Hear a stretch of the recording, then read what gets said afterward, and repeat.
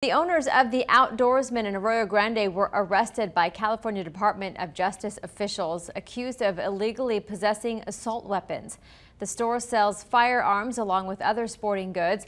Booking logs show Stephanie and Dylan Todd were both booked into county jail on 2 counts each of possessing assault weapons. They were no longer in custody as of this afternoon. Officials say the arrests were made after an audit of the business. We did try to speak with the owners, but the store is closed today and we were unable to reach them.